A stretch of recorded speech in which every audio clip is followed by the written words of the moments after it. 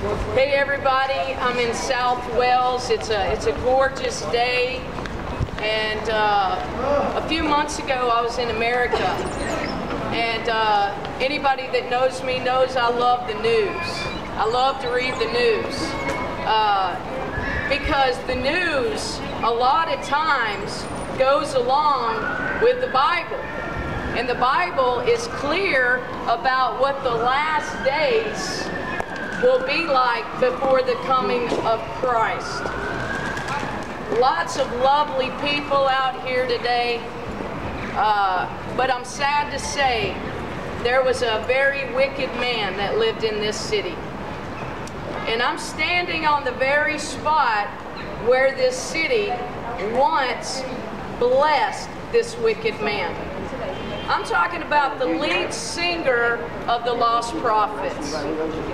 See, not too long ago, in this very spot where I stand, this city was proud of the Lost Prophets. See, the Lost Prophets were a very famous band. Even in my nation in America, many people listened to their music, and they were famous. But see, the lead singer of the Lost Prophets, he didn't live too far from here. He doesn't live here now, folks. He's in jail for 35 years. He didn't rob a bank. He didn't hit the Pope. You know what the lead singer of the Lost Prophets did? He raped babies. That's right. The people that were fans of the Lost Prophets were so into him, they were lost theirself.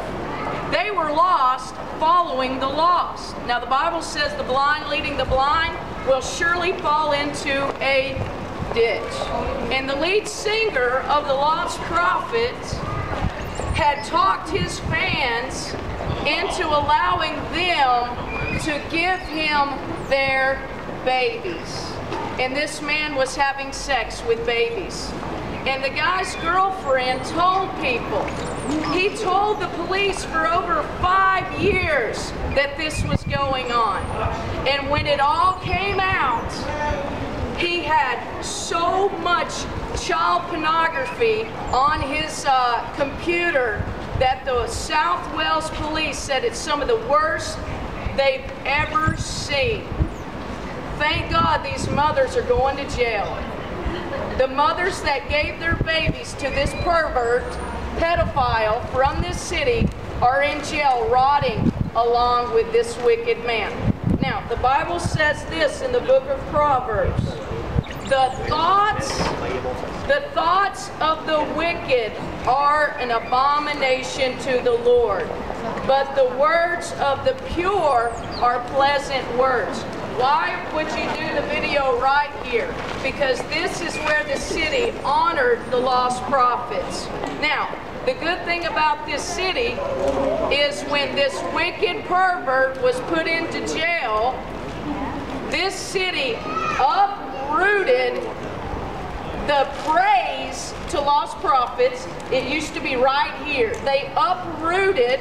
No longer did they come into agreement with him or praise him anymore.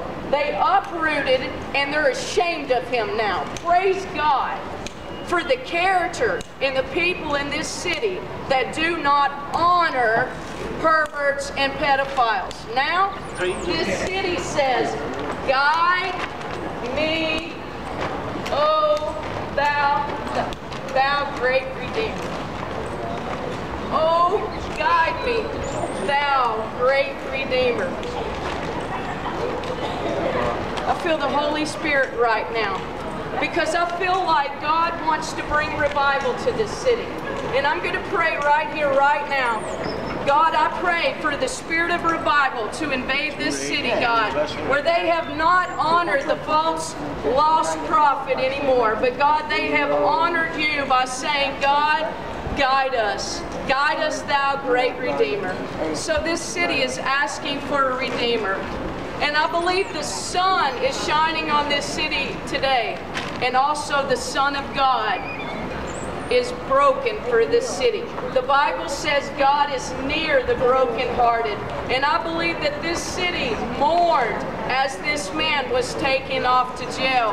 And God saw your hearts, and He wants to restore you and bring revival to this city. Now, who is the Redeemer? You've asked, Wells. You've asked on the very walkway of your steps. You've asked to guide me. Guide me. That means guide me. That means personal. Personally, guide me, oh thou great Redeemer.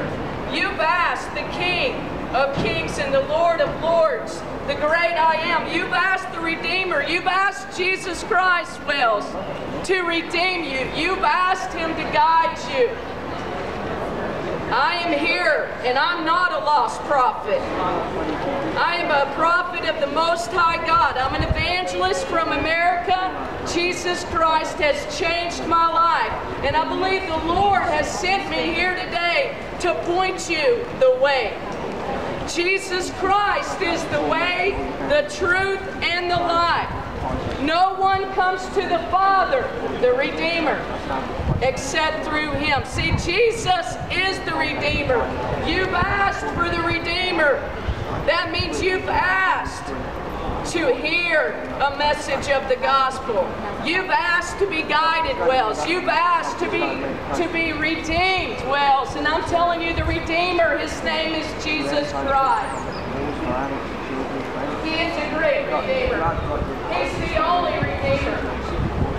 He's the glory and the lifter of our heads. Jesus Christ died on the cross for our sins, according to the Scriptures. He bled, He died, and He arose again. He was seen by many. He is the Redeemer. He will save you. He will set